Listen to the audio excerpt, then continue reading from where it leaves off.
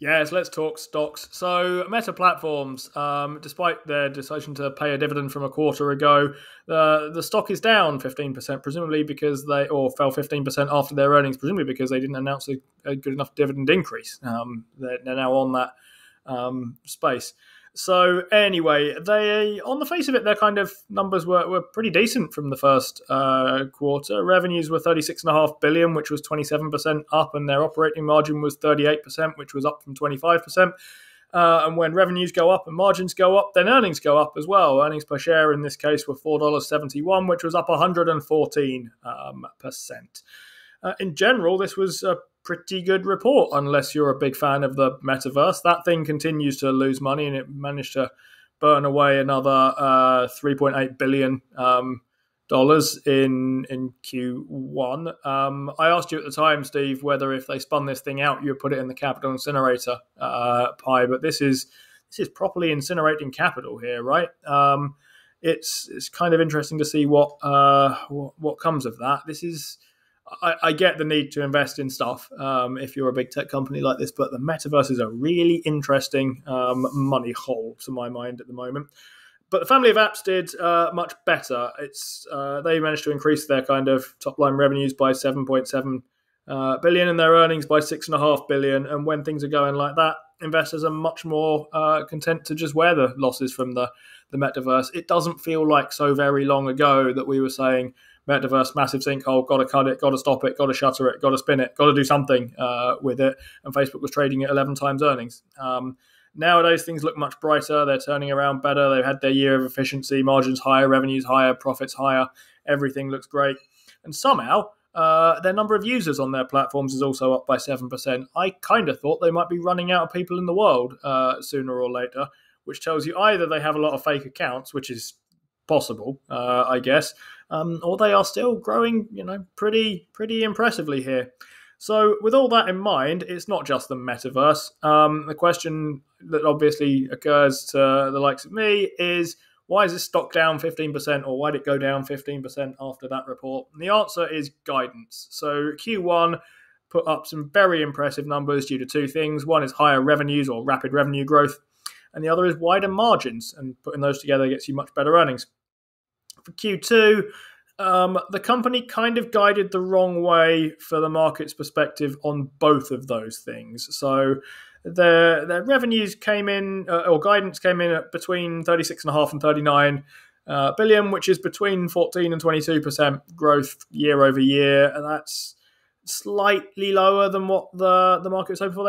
Analysts were expecting 20, so 14 to 22 it's in that range, but it's maybe midpoint slightly lower than that. They also said they're expecting higher capex as they keep building out their kind of AI stuff. So you're looking at costs to go up, and you're looking at revenues growth to slow, albeit still comfortably double digit in this. So maybe between 10 and 20%. 14 to 22 is what they said. Share price is up 42% on the year, and that sort of small pullback reminds people that if you zoom this back out to be a sort of 4-ish month chart year to date, it actually looks like a very small drop down from where they were. Price earnings ratio is around 24. I guess the really interesting question, in my view, is exactly what these AI investments will turn out to be. If it turns out it's the next family of apps, this company's cheap. It turns out it's the next Reality Labs, this company's probably a bit more expensive than I would like to buy it at here. I can see a genuine case for AI. We've been talking about it earlier on this show if you're listening to the long version, but I can see that there's genuine importance to AI. I can see it matters to Meta to keep their kind of position here. If it turns into another kind of Reality Labs money hole, I am increasingly dubious about Reality Labs and the metaverse. I've never been a big fan of the metaverse stuff, but at least they didn't name their company after it or something and get stuck on that idea.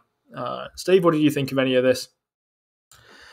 Just going back to the Meta's Reality Labs, Steve, they are about 1 quarter away from a new milestone. Do you know what that milestone would be?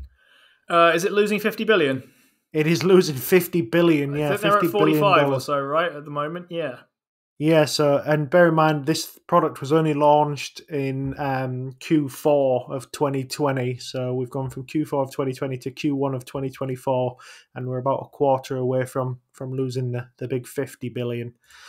And it's kind of taxing to look down that even just last year and see like there was the 4 billion, 3.75, 3.75, 4.65 billion just last year, and then 3.85 again. Now they're huge losses. That might not be recouped for 20, 30 years at the way that the Reality Labs is growing. But that aside, Steve, this is a fine report. So we're talking about 3.24 billion on average daily active people. That's an increase of about 7%, which you don't often get. Ad impressions were up 20% year on year. Average price per ad was up 6% per year. So when you add those three together, they're your triple whammy when you're an advertiser. So that'll only naturally lead to pretty large revenue increases, which were about 27% year on year. And then you've got a company that is obviously still in the efficiency sort of phase. Increases on total costs and expenses was only 6%. So if your revenue is up 27 and your costs are only up 6%, you get a lot more money flowing to the bottom line, and that's exactly what you see here. So at the moment, just looking at Facebook's balance sheet, they've got 58.12 billion in cash, and they're looking at more share repurchases and obviously dividend payments as well. In the last quarter, they repurchased about $14.5 billion worth of shares and paid out $1.27 billion in dividends, all while still reducing headcount as well, Steve. Headcount down 10% year on year. So this is a fine report for screwing down profitability.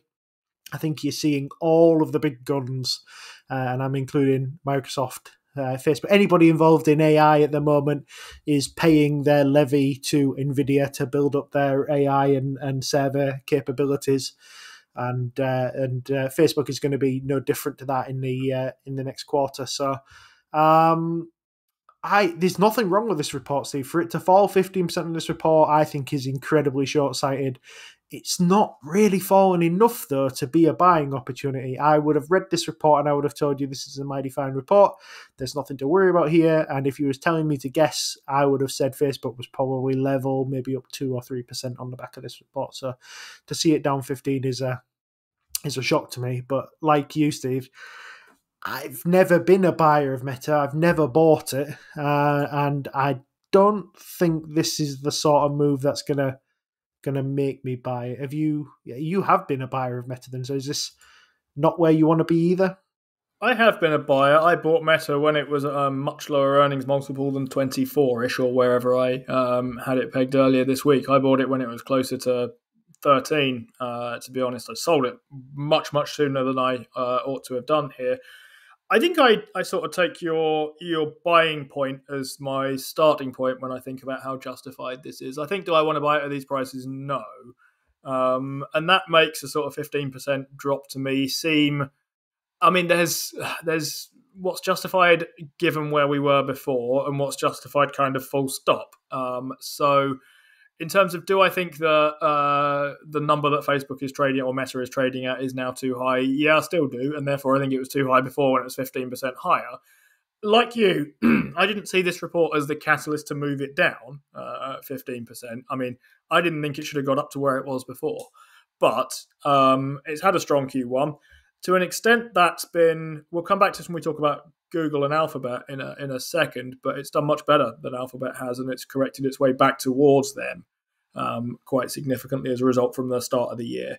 So I think one of the things I guess I keep my eye on for Meta is that they really stand to benefit from a TikTok ban, don't they, in the US? They're not an obvious kind of instrument of US soft power, but they are a potential beneficiary of a kind of standoff. We've talked...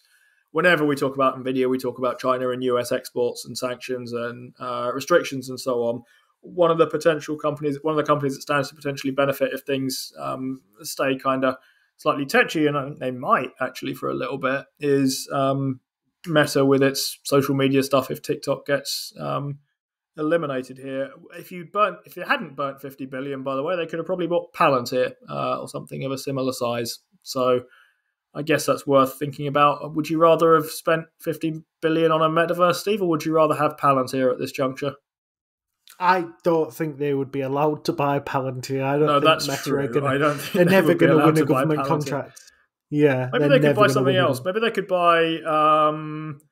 Well, there are other things of a similar size they could buy, include National Grid. They could buy that, and if they like dividends, they could just use that to pay all their dividends. But anyway, yeah, decent report from Meta, I thought. You've been watching a segment from the Playing FTSE show, brought to you in association with our favourite broker, Trading 212. For the full version of the show, check us out on Spotify, Apple, or wherever you get your podcasts. And if you check us out on the link in description, there's a free share in it for you with Trading 212 if you open a new account. Just use the code FTSE so they know we sent you.